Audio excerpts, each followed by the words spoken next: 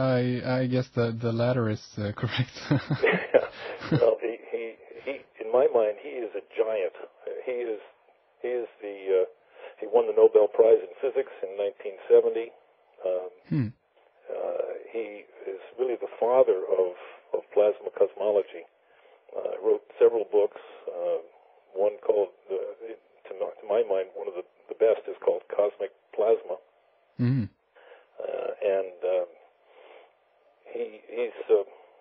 he's just responsible for the basis of all of this material that's in my book. Now, the idea of the electric sky, after Alfvén's death, of course, his work is being carried on in various places, not in any department of astronomy, I may say. Oh, okay. Huh. It's funny. Alfvén was a member of some of the world's biggest astronomy societies, and whenever he would walk into a conference, all of a sudden a hush would just fall over the crowd. All of a sudden, here's this Nobel Prize winner who is diametrically opposed to many of the ideas of this dark matter, and there can't be any electricity in space because it would mutually repel. And it was interesting. Tony Peratt, his student, has told me, sitting here in my house with a drink, he'd say, when Alfvén would walk in, it was just like all of a sudden the police had crashed a party. And there was absolute respect on the part of astronomers for Alfvén. But they somehow, they've just managed to ignore just about everything he said. And after his death, and that's the reason I asked you, how much do you think people would recognize his name? It's a real tragedy that his work has sort of been allowed to lapse. We definitely need to give me his full name again. It's Hannes, Hannes. Yeah. And you can tell me the pronunciation. I have a very good friend whose name is Siegfried Ingvason, who I said, Siegfried, how do you pronounce this fellow's last name? It's A-L-F-V-E accent N. And Siegfried said, well, that's Alfvén. Alfvén, yeah. Yeah, and well, then I've heard another fellow on a video program call him Alfvén.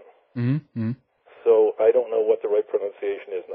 Henrik, I leave it up to you to get the right one. We'll say Hannes Alfvén. That's probably correct, yeah. Okay, so, that's interesting because it seems to be a lot of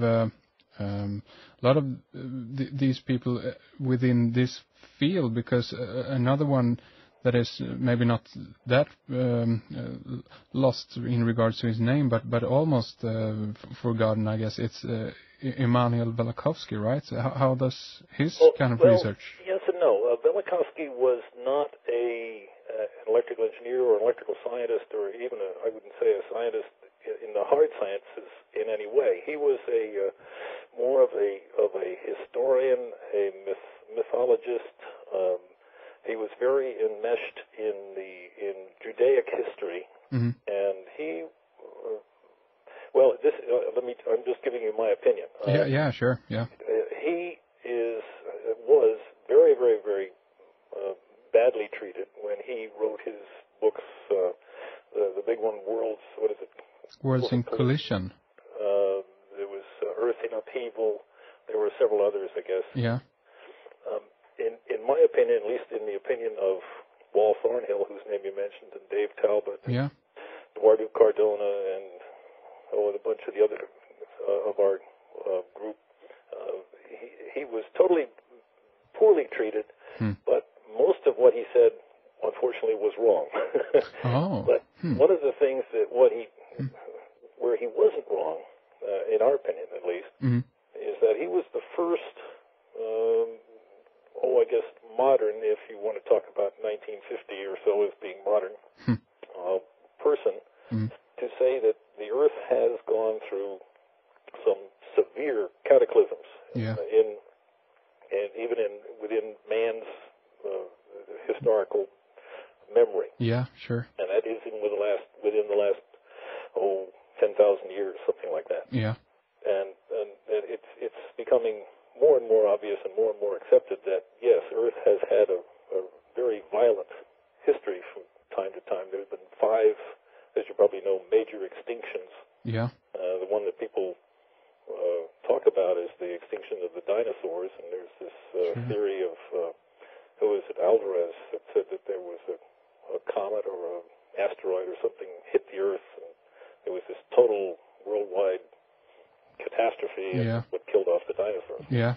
There's a great controversy about, well, is this true, or why did the dinosaurs die? And of course, then I ask you, and why did it happen 4 times before that? Yeah. It's been going on, and Velikovsky did get that right, I think. Yeah. As far as his ideas about, the planet Venus being born out of the red spot in Jupiter and that sort of thing, people, I think, pretty much have said that no, that's not right. All right, yeah. But he, as I say, he was not really a scientist. He wasn't an electrical engineer. Alfvén, by the way, was an electrical engineer, worked for one of the Swedish power companies. And how he got into this was, as you know, Sweden has some of the highest voltage transmission lines in the world, I guess. Oh, okay. Okay. I didn't know that ours were so high, but yeah, I guess, as I understand it, Sweden was primary in high voltage DC transmission. If you try to transmit power from the hydroelectric stations in the north down to Stockholm and Göteborg and places like that, you need to be very efficient in how you do it. And so they went to high voltage. As a result, they had all sorts of arcs and sparks and explosions and switches that didn't work. And Alfvén became very interested in this and realized that these phenomenon that were so ruinous to the power transmission were really plasma phenomena. I should say phenomena. And he studied them and then began to see a sort of an application of that work in high power transmission to what astronomers were beginning to see in the sky. And once you see these patterns are the same, you can begin to make progress. Somebody once said the best scientist is the fellow who's able to know something about 2 different areas of science, and when he sees a problem in one area, realizes it's kind of analogous to a problem in the other area that's already been solved, he can say, "Ha, I know your answer." And that's pretty much what Alfvén did. Ah, okay, very very interesting. And by the way, just one thing that came to mind here: does this have anything to do with stuff like ball lightning and these kinds of things? Oh, very much so. Yeah, ball lightning used to be thought of as being some, how should I say it, a kooky thing that didn't really exist, only believed in by people who were either very strange mentally or who had too much to drink. And that's not at all the case. The Physics Society here in the U.S. and I think probably around the world is beginning to take a very, very close look at ball lightning, and they recognize that it is a very, very real phenomenon, and it is plasma, absolutely. And